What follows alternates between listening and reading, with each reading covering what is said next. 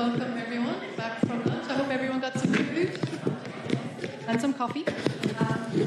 So welcome everyone to track 1 post-lunch. We've got 2 more talks before the next coffee break. We're very lucky to welcome Nina here today. So Nina has spent many years being a software developer and now works with helping secure code. And she's going to talk about the OWASP top 9 today, using components with known vulnerabilities. So you want CVE with that. So I'll hand over to you. Thank you, Nina. Thank you.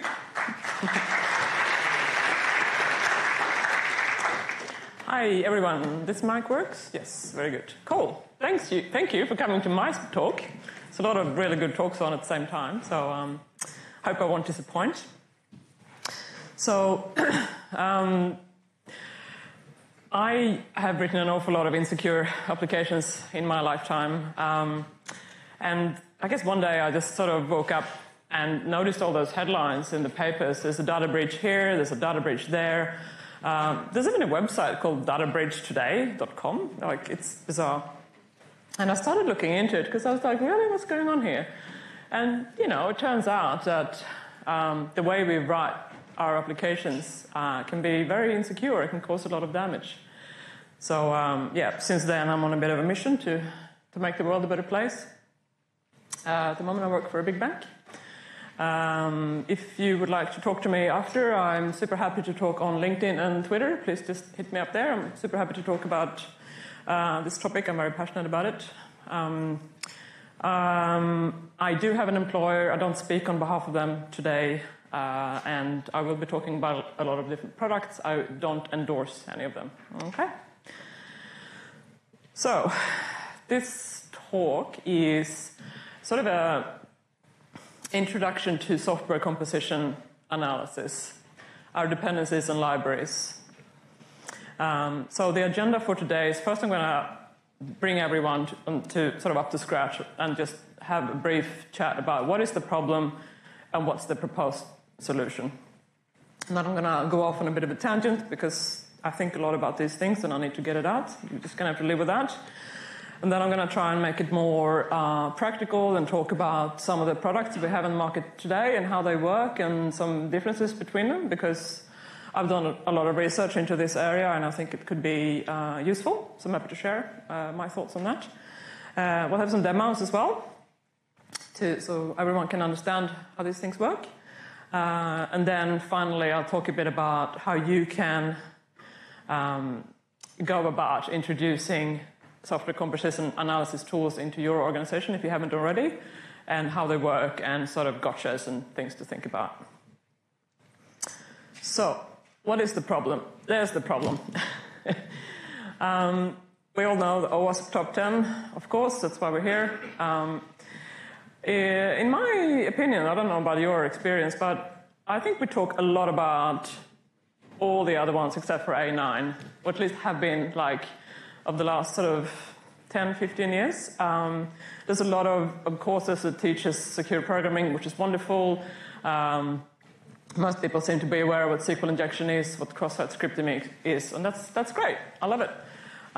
However, if you look at the impact of the breaches that are caused by using components with known vulnerabilities, it might be number one, because it has huge impacts, as we will see. So that's the problem. So in effect, when we write our application, so the business says, okay, this is the business logic, I would like you to go and code this, please. And we say, okay, no problem, I'll do that. So we sit in our IDE and we program to the requirements. But if you think about it, what you write is only a very small fraction of the application that you deploy into production, right? Because you're not going to write that JSON parser from scratch. You're not going to write the JDBC connector from scratch. The web framework, you know, who wants to know how the HTTP request and response are really, you know, processed?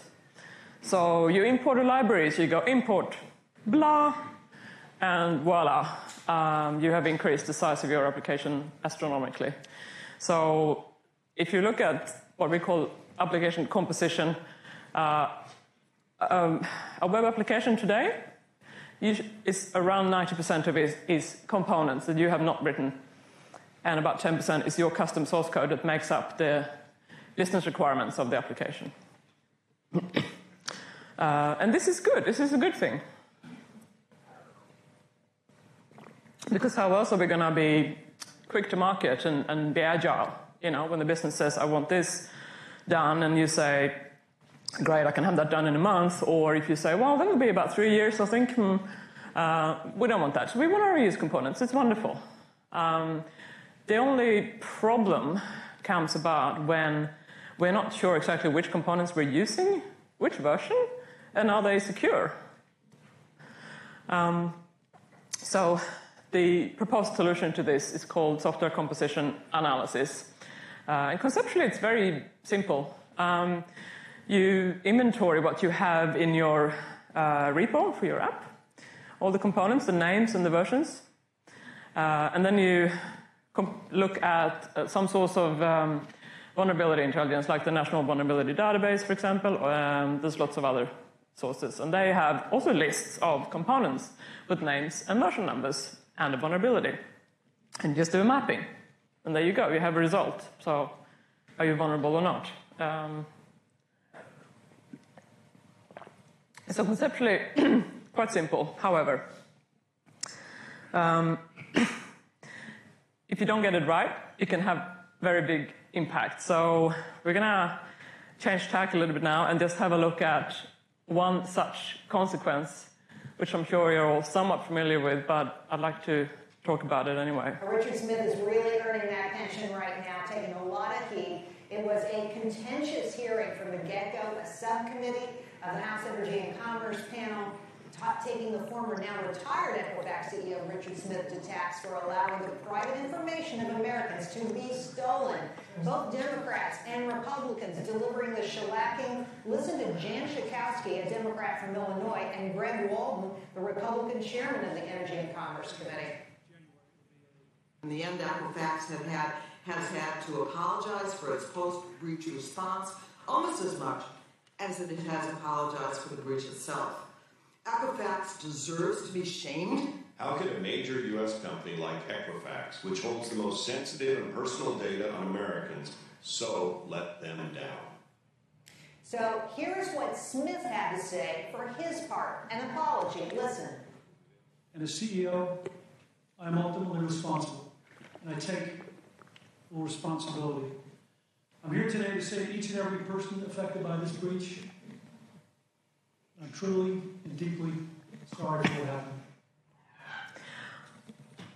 I think this is a very fascinating story. It puts into context what we do in application security.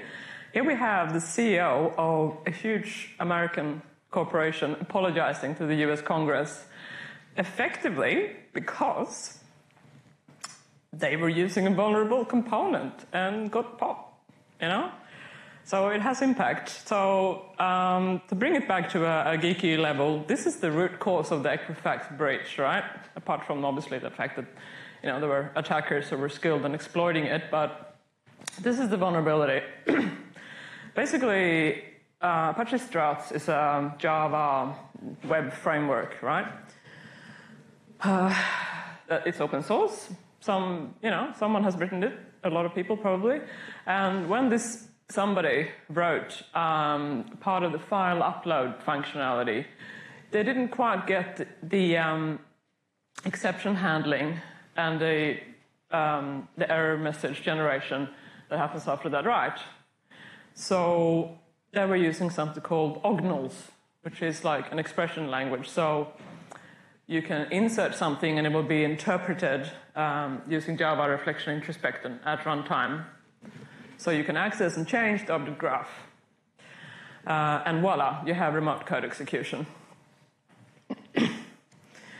So the result of this lack of exception handling in a correct way was that enormous amounts of people lost their personally identifiable data.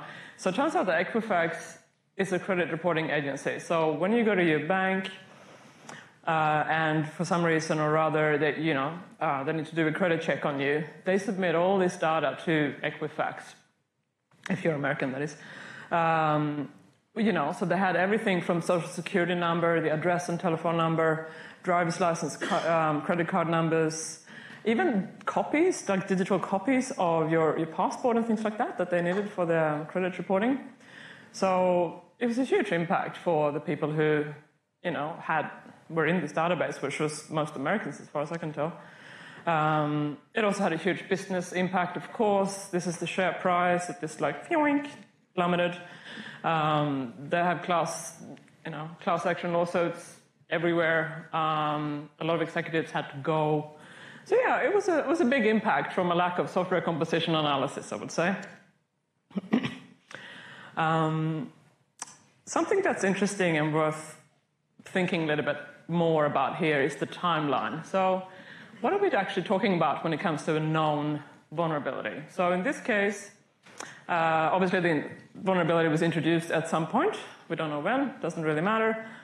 And then in February 2017, someone finds this vulnerability. And Apache, gets notified. It takes them about a month to issue a patch. That's all right. It's not too bad. And then 2-3 months after that, some attackers figure out that Equifax is using this particular library. They haven't updated. They're still vulnerable. They get in there. They spend a good 3 months in there exfiltrating everything that they could possibly want. And then eventually they get discovered, and the rest is history. So what this means is that we have a timeline, we have a race between the organizations who use components and the attackers. So, as I said, vulnerability is introduced, and then there will be a timeline where it will be discovered, and there will be likely an exploit published as well, because why not, right?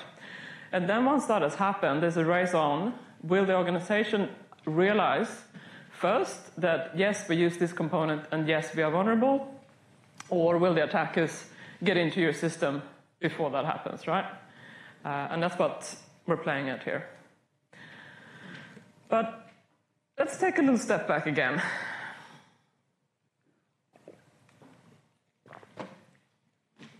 So we talked about component reuse. It's a good thing. Of course it's a good thing. Let's have a little think about other disciplines of engineering, because software discipline is relatively new, and it's not alone. There's lots of engineering disciplines. So what do they do? Well, it turns out that, of course, the car industry does what we do. They reuse, right? To develop a car and all the components in it is really expensive. It takes a lot of expertise. It costs a lot of money. So once you've done that, you want to get maximum value out of it. So what the car industry does is something called the car platform. So effectively, the Fiat Chroma, the Cadillac BLS, and the Opel Vectra C are basically the same car, with a bit of, decorations, right? Much like our software applications, remember? About 90% it is components, and about 10% is our sort of business logic sprinkle on top. And it's great. Again, they can be quick to market, it can be cost effective. That's wonderful. But again, what happens if there is a defective component? Turns out that there was a defective component in the car industry as well. In particular, there was an airbag made by one particular company. There was a particular model, and BMW, Chrysler, Ford, Honda, Mazda, Nissan, and Toyota were all using the same airbag. Turns out it was defective. It killed people. It injured people, and these car companies had to recall over 3 million cars worldwide in 2014. So I guess what I'm trying to say is it's good to use components, but we need to be aware of what we're doing and have some type of quality control over this. If you think a bit further about what other engineering disciplines do, there's something called preventative maintenance, and it's even a whole discipline of engineering called maintenance engineering. It's natural for other engineering disciplines to do this. They don't just install it once and forget about it. They don't just install Struts 2 in 2001 and then 2018 they go, oh, whoops. They keep track of which components they have, and they have, for example, in the airline industry, it's highly regulated And I talked to actually an airline engineer about this, and they have very detailed processes for how they maintain their components. So every time they do maintenance, they write down which component was replaced and with what, and when it's due to be replaced again. And when that time comes, they replace it, even if it's not broken, because that's the standard. Because it's very important, because we want to keep people safe. We can't just have airplanes dropping out of the sky because we put, a component in there and oops, it was vulnerable. That's just tough. So, I don't know. I just think that we as a community of developers and AppSec people need to step back and think a little bit sometimes, like, what are we doing wrong? Another idea that came to mind was rolling distribution, like Arch Linux, for example, use something called rolling distributions, which is, there's no fixed version, like, now you go from version 7 to version 8. No, it's rolling distribution. You get upgraded all the time. If there's something new, you get upgraded. And I can see, working for a large organization that the developers will go, whoa, regression testing, break stuff, we can't do that. But I don't know, this comes back to what a lot of other talks have mentioned today as well, that security is really nothing but quality. We should have full, test coverage, right? So it shouldn't be a problem. Anyway, please keep these thoughts and come up with another talk, and I'll come to your talk. Right.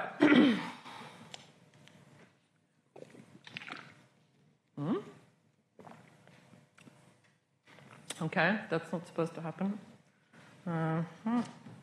That's supposed to happen. Yes. Thank you all the same. Tools. Let's talk about tools. So, to implement our software composition analysis, we need tools. We need tools for everything. We use lots of tools all the time in our industry. That's what we do. So, let's talk about them. When it comes to software composition analysis, there's a few things we need to consider. For example, where in the software development lifecycle are you going to figure out which dependencies you're using, and if they're vulnerable or not? Are you going to shift all the way left so that when you start typing import blah or whatever you do in your IDE, there's a little flag saying, whoa, don't do that, that's crazy, use this instead. And then you can go all the way through, your source repo, your package manager, you build servers, repo, and so on, all the way to prod. So something to consider there is that, of course, if you do it as far left as you can, you get an early warning, and you may not ever get that vulnerable dependency into your application. That's good. Could also be really annoying for the developers, and maybe whatever they were using then wasn't actually going to end up in prod anyway, so it's just a bit of a nuisance. On the other hand, if you go all the way to production and you scan your production application, whatever is in production, on the upside, you'll have 100% true positives. It's like, yes, this is in production, it's definitely there, and this is not a false positive. On the other hand, it's kind of too late by then. So you want to sort of find your sweet spot, and you don't have to pick one or the other. You can do many, too. So, this particular slide is stolen from one of the vendors that just point out all their different integration points, and that's something we'll be talking more about. So let's have a little think about tools. For software composition analysis, what should they do? Well, first of all, you need to find a tool that supports your language and the other tools that you're already using. So if you're using, Java and Maven and Jenkins and Artifactory, then you want to integrate it at those points in your development lifecycle. You want to make sure that your tool covers those. So you just need to find that out. They also need to have a feature where they inventory your components, because that's really a key aspect of this tool, because it's really hard to actually get a good grip of which components you have. Like if I asked you today, which dependencies do you have, you'd be like, oh, I don't know, I think we use Spring. Which version? I don't know, 4, I think, maybe? Oh, yeah, but which minor version? I don't know. And then they need to supply intelligence on vulnerable components in some way. And then, of course, they need to be able to explain this to you in a way that you can consume in your organization. So I'm going to just have a little talk about a few of the current options. Obviously, these are not all of them, so apologies if someone feels that their tool is not covered. Others off the top of my mind, SourceClear, MPN Audit. Look, it's a good thing. There's lots of tools, and that's a good thing. We're finally waking up to the fact that this is a really important area. So, for no reason, I'm just going to start with SNCC, because why not? I'll also demo SNCC real quick. When we come to the demo sections, you can see how it works. But they cover Node, Java, Ruby, Python, Scala, Golang, .NET, PHP, and Docker, and these particular other technologies. They basically hook into the dependency manager and read the manifest, which is quite common. I think most tools work like that. And if you try and read up on where they're getting their intelligence on vulnerabilities from, it's, look, all of the vendors, to be honest, except for the open source ones, say, we have the absolutely best source of intelligence for this, and we don't just look at the National Vulnerability Database. We look at this, and that, and we have dedicated research teams that sit around and do nothing but read change logs on GitHub or whatever. It's hard to know, obviously. I think you're just going to have to find out for yourself. But yeah, that's how they generally differentiate themselves. SNCC is quite nice in that it has everything from it can be free if you want, and then you get some features and it works, right? But if you want all the other stuff like specialized reports and dashboards and all that, then you're going to have to pay money, and I think that's fair. So in my experience, this are just my personal thoughts, SNCC is incredibly easy to get started with, which you'll see in a demo later on. I think it's nice that they have that pricing range, like from free and then it's staggered. They seem very keen, but they're quite, they feel new and very pumped, put it that way.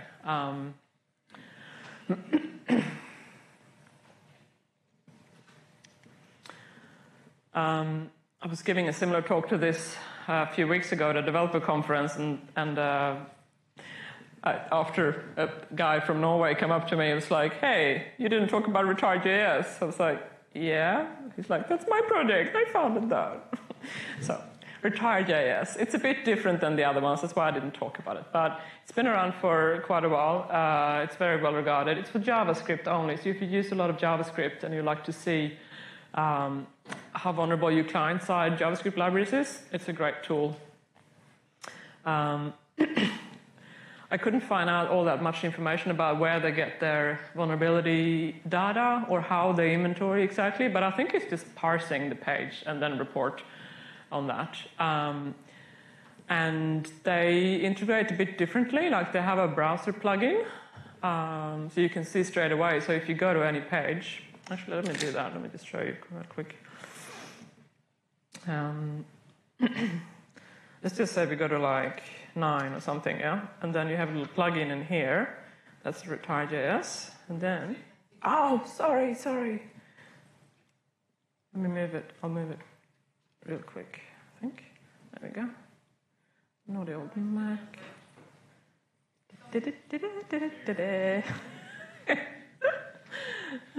Anyway, so if we go to 9, for example, just to pick on them, because why not? It just reads the source code on the page and tells you, yep, these people are using these libraries and they're vulnerable to that. Yeah, that's kind of nice.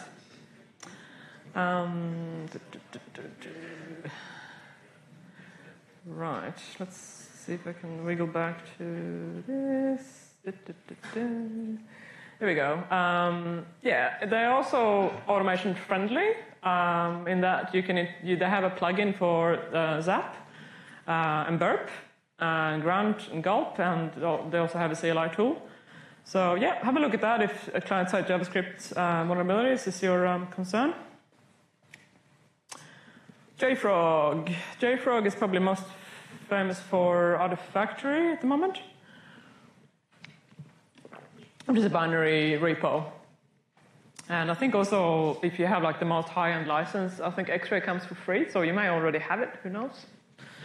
What I gather from X-Ray is that it does the introspection of the binaries in the repo really well. That's its claim to fame. So it doesn't just look at the dependency managers manifest. It goes much deeper than that. So that's what it specializes in. It comes with a very basic source of intelligence on vulnerabilities, but it has sort of native hooks into Black Duck, White Source, and Snyk, which are other vendors. So it's just a different model, I suppose. Yeah, so that's the thoughts on that. Depending on how you use Artifactory, it could be quite far right in the development toolchain. Like, I mean, yes, you would store your components in Artifactory, I suppose, and then pull them from there during development, and then that wouldn't be too far right. But if you are introspecting like the dependencies, the ready-made applications that you're about to put into production, because that's also a binary, right? Then, yeah, again, you have that high confidence in the results, but could be a little bit too late to fix.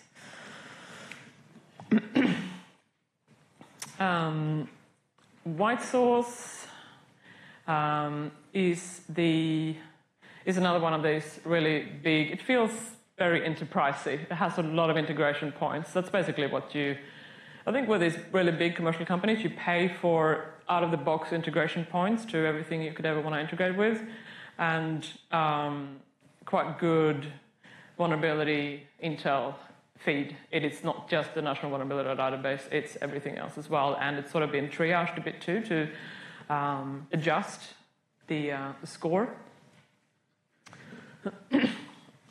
For those who use Aqua, if you use software composition analysis through them, they basically use White Source in the background. They also have a Chrome plugin, which is kind of interesting. So, like, if you go to Maven Central or whatever, and it lists all these components, it can tell you straight off the cuff, oh, well, here's a vulnerable one. Unfortunately, because they're so enterprisey, I can't show you because I don't have a license, because that requires my salespeople to talk to your salespeople and all that. So, yeah. Black Duck, on the face of it, is rather similar to White Source in like the market that it's targeting. Enormous amounts of integration points, seems like a very mature solution. They also have a wholly sort of on-prem solution for those organizations that don't want to have any of the vulnerability data leaked to a vendor's SaaS. Governments, banks, those kind of people are a bit paranoid for good reason.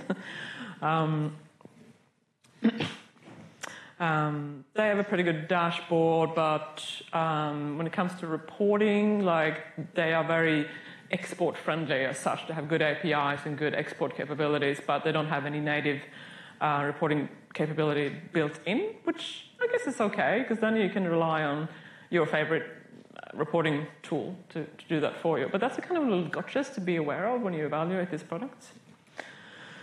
And it also only runs on Docker, which is fine. If you have your Docker platform there, you can just plonk in your containers and you're up and running in no time. But if you're not, then you have a bit of a steep curve to get it. And they also have a Chrome plugin similar to White Source. So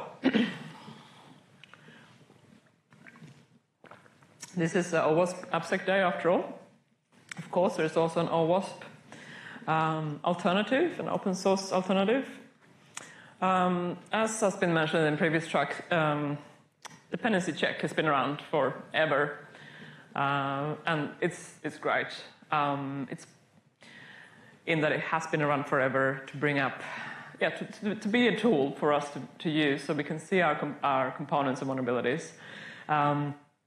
But it has been lacking a little bit in how you can automate it, perhaps, I think it's fair to say.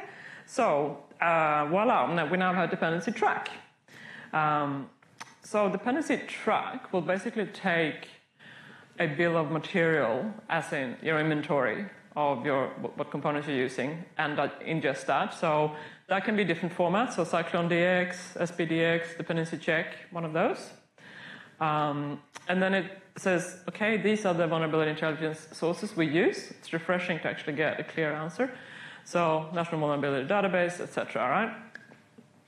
Right? It supports so Ruby Gems, Maven, and NPM at the moment. I'm sure that I can expand. If you have nothing better to do, you can always write your own integration layer there.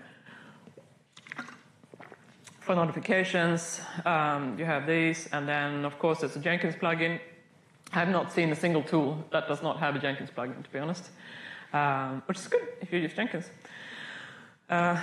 So, without further ado, let's do a little demo so we can see what they actually look like.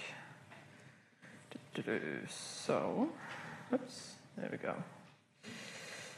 Sorry.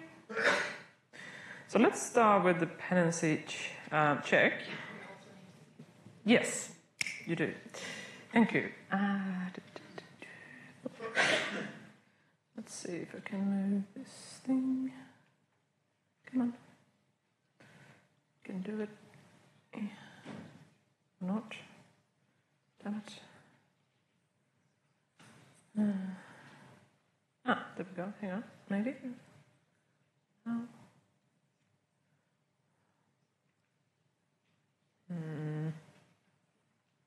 I might just have to change the what's it called? Setting with the screen settings. I think I'll do that.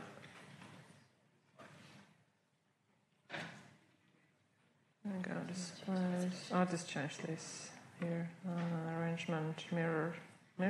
Yeah, that should work, right? Cool, I'm done. Here we go. So, meep. Oh no, stack trace. Okay.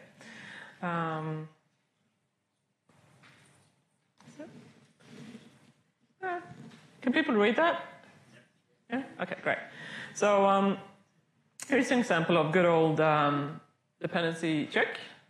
As is usually the case for these tools, there's many ways you can use them and integrate them into your build pipeline. So here's an example of using Maven. So you just have a little plugin that will check your code for vulnerable dependencies. So without further ado, let's see if we can do that. So basically, you just go like Maven verify. So this is the Struts app that I've done, that I've forked from the official Struts examples on GitHub. So it's not like I've downloaded the deliberately vulnerable app. It's just a normal Struts app. Anyway. Right, so the result here is that we have some vulnerabilities. And it says here, see the dependency check report for more details. Alrighty, let's do that. Oops, there we go. Here it is. So, a bit small, isn't it? Yeah, so we'll give you a nice sort of HTML page where you can read all about it. So perhaps more automated way to do this would be to use the Jenkins plugin. So let's have a little look at that. Jenkins, here we are. So for this one, I'll show you what I've done rather than make it from scratch again. It just takes forever. it's just a normal sort of Jenkins job. So it's the GitHub project. I'm just checking out. I've just cloned, forked WebGoat, OWASP WebGoat, into my own repo. Here it is. And it's very simple. It just, here's the POM. Do a clean and install. And here we have in the post steps, we have the invoke dependency check analysis. So because I've added that here using the add post build step, it just does that. I don't have to provide any further information. I can if I really want to, but I don't want to. And then we also have a post build action where we publish the dependency check results. And we're going to publish that to the dependency track. So, and that's the whole configuration. So what it does is it grabs it from Git, runs a Maven clean install, runs it through dependency check to get the inventory of which components are in use, and then passes it on to dependency track for more, so we can track it and have a look. So basically, I have run this job, and here's our WebGoat. So let's have a look at that. Lots of pretty graphs and all the information you could want about this. So here's our project, for example. So let's have a look at our components. So it lists all the components, all 328 of them, because remember there's transitive components as well, yeah? And if we have a look here, we can see what vulnerabilities we have. So let's have a look at something. And where it came from as well. That's interesting. So, yeah, and it has some more information about it. And this is obviously just coming from the provider of that vulnerability information. So sometimes it has recommendations what you should do. Here it does, for example, you should upgrade to this particular later version.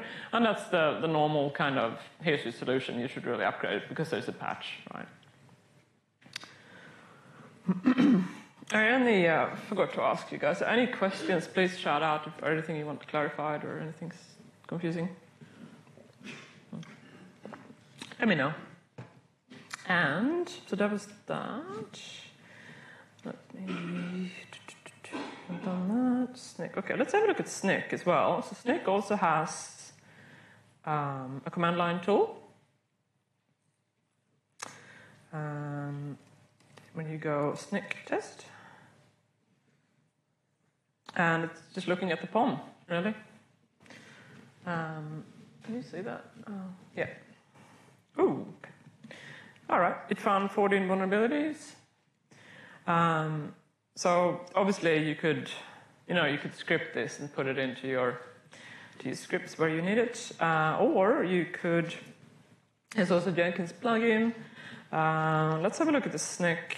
Hang on, not there. Here. Let's have a look here. Snick. Let's have a look at what it looks like.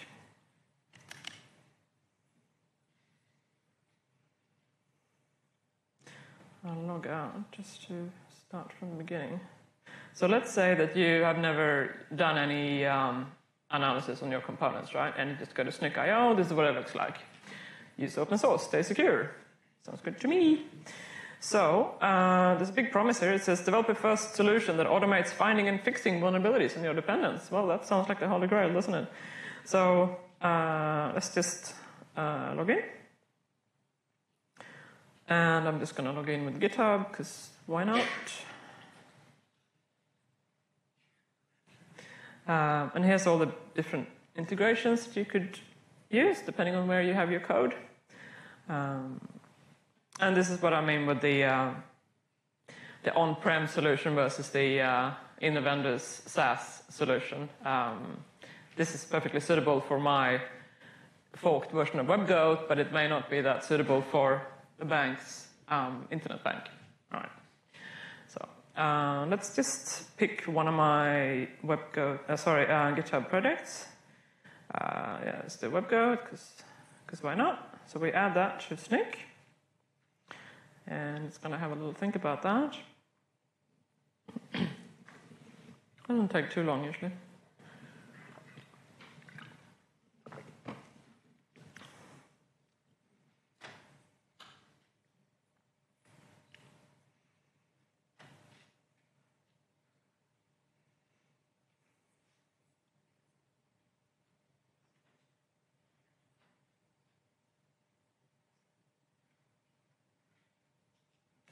Have a look at the log, see what's going on. Processing, that's good.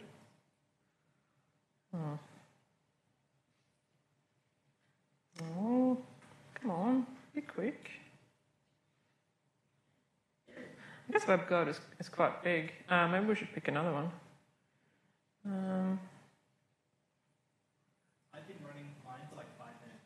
Really? Yeah, I'm surprised. Oh, maybe there's something wrong on their end. It keeps telling me the report is finished, and then I'll go there and there's no report. Oh. But my requirements.txt file is just a dot in it. So Wow, so maybe there's something wrong on there, because, this is... I might have broken it. Yes, it was you, wasn't it? Yes. Let's pick a smaller product, just because why not? And we'll see. But yeah, I'm thinking you might be right. It might just be broken. No. Maybe not. Halfway, half down. Is it half full or half empty? That's all right. Let's just... Oh, there it is. Woo! So, this is another product on GitHub that I've forked. It's the damn vulnerable node application, which is really good to play with if you want to learn more about application security. So, Snyk has now analyzed this based on the package.json file, and it has found that there are 4 high vulnerabilities and 3 medium vulnerabilities.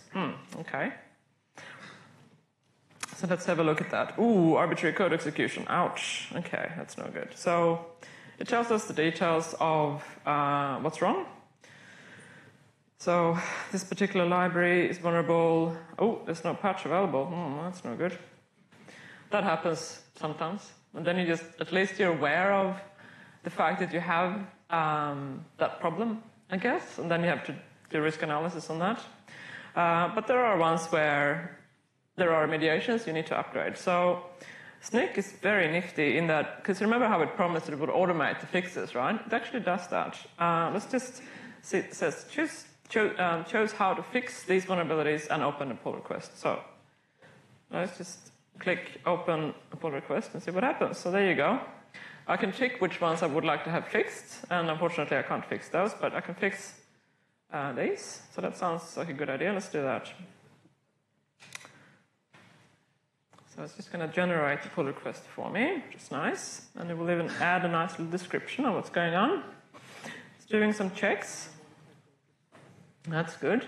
And yeah, I'm pretty happy, So yeah, what could possibly go wrong, right? Yeah. Obviously, this is when you have to rely on your test coverage. So we have done the pull requests. That's lovely. And now if we go back to Snyk, I suppose. Let's go to Snyk. Log in again. There we go. Oh, now we have WebGuard. Oh, okay. So now I can't. Sorry, what's that?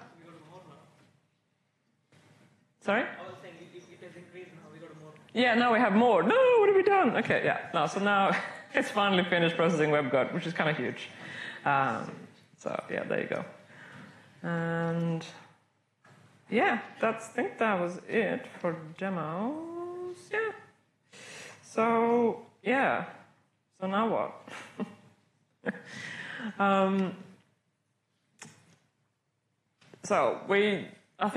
I hope really that you have an idea of why you should be doing software composition analysis. And you know that there are some tools out there, so that's good. Now what do you do? Well, have a little think about, analyze your requirements. Start from the beginning. Which tools and languages do you use in your organization? Start in that end. Have a think about what budget you have, and the number of developers who will be using this, because the licensing is usually based on how many developers will be using it. Have a think about the other integration points that are important to you. Like, is it really important to use Jira? Is it really important to use Bamboo? Obviously, the more mainstream technologies are usually covered, and the less mainstream ones may not be covered, right? So you just need to check that the tool you're picking covers those. Next step is that your tool will be creating the bill of materials, so your inventory. So you know exactly which components, which version you're using. That's wonderful. And then you will compare this. The tool will compare the bill of materials to the vulnerability intelligence and map the two, remember? And then we panic because we go, shit, oh my God, I had no idea. Because it's so much easier to have your head in the sand and just like go, la, la, la, I'm sure it's fine. But once you actually find out, you can't unsee it. And that's a real problem that, requires psychological preparedness, I would say. So you go through the phases where you first deny it, and then you get super angry. How can the developers have done this? This is terrible. And then you try to bargain.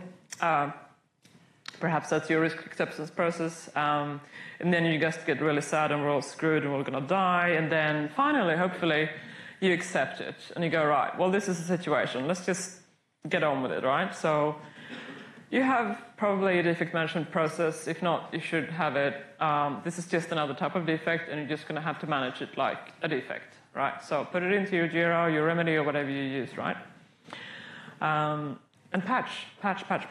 Please patch, And because you have full test coverage, regression testing is easy, remember?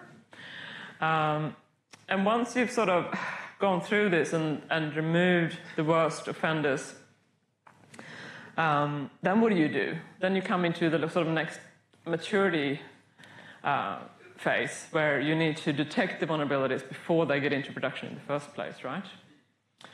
And then it comes back to this preventative maintenance thinking of not letting it get in there and continuously monitor which components you're using. And if they're vulnerable, because even though you may not introduce a new component, guess what? Your old component could become vulnerable tomorrow because there's new vulnerabilities coming out all the time. After that Struts vulnerability we talked about, there's been more Struts vulnerabilities and Spring Frameworks vulnerabilities. Like, it never ends, right? And then be quick. Figure it out before the attack is due.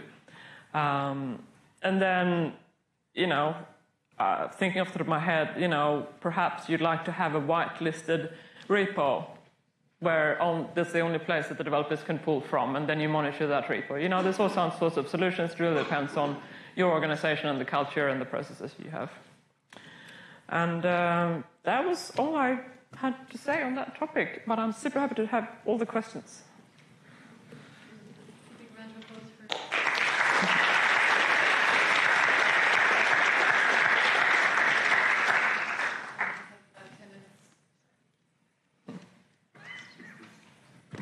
for about 10 minutes for questions before the next track. Does anyone have any questions? Off the back? Hey, well, okay. And if you're too shy, you can always come talk to me after too. Always happy to talk. Who needs the gym?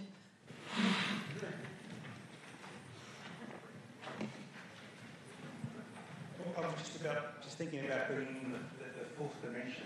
Yeah. We're talking about a problem that really applies where if you're working with a large organisation, it's fine. But I'm an independent developer. Yeah. I do work on about 5 projects a year. Yep.